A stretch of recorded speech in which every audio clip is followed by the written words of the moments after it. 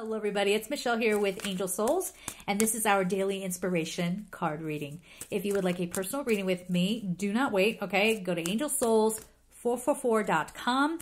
Check the description box for all the upcoming lives. I'm going to have a lot of them, okay? So you can get your tickets down below. All right, let's see what we have for today. Bethany. All right. When you take excellent care of yourself, everybody benefits. Give yourself a relaxing treat today, such as a massage, sea salt bath, or pedicure. Was that yesterday or one of the days we were talking about not feeling, I think it was on the Patience Day when that came up. Not feeling guilty as you transform into someone else, okay? As you go on to the next phase. Things that once brought you joy maybe don't bring you joy anymore. Or whatever defined your sense of purpose, maybe you're moving on to something else and you are exploring. Now, this does say work on the self-care so that you feel at peace, so you feel harmonious. But whatever that looks like for you, I know for me, taking a hike on a beautiful day in the Rockies really resets me and is so good for my soul. It really is, provided I'm not getting harassed or some fool is following me around, whatever. But, this is definitely taking a beat because you've gone through all this transformational energy. This is something that's always happening. And every time I post a message, there's sort of a ping, a little offshoot for you to go look at and to explore, right? To be in that energy. It's going to be different for everybody. But this is definitely coming out of feeling perhaps internally conflicted and going, you know what, I'm going to be okay with the new version of me. Now, I'm a woman who, since I've never had a thin day in my life. So for me, body positivity, I know that other side really bothers me when people who have never had to struggle with their weight totally don't get it. And they're always the ones with the biggest mouths and the biggest opinions about it.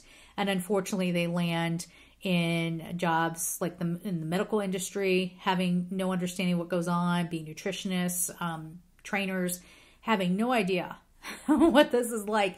But this is that kind of feeling of, in the example I was giving, I grew up in the 80s and the 90s, and having my body type in the 90s was like a sin, okay? And then it was a lot of weird messaging, like you're too fat. And then I would get this other kind of messaging that because I was shaped the way that I am, still am at 46, that I am somehow obscene, like my body is obscene. Check back on, I think it was what? I almost said Volunteers Day.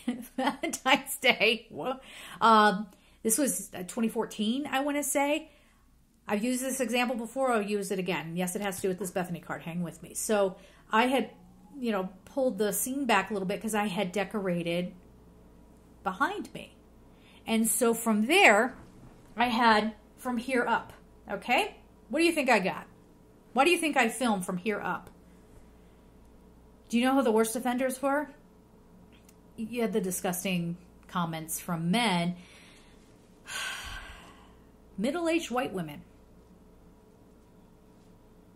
Coming in and basically telling me my body is too distracting. You're showing off. Basically, I was disgusting. I'm using my body. Basically calling me, all kinds of things. And that I am laying that example down because it's like never good enough, right?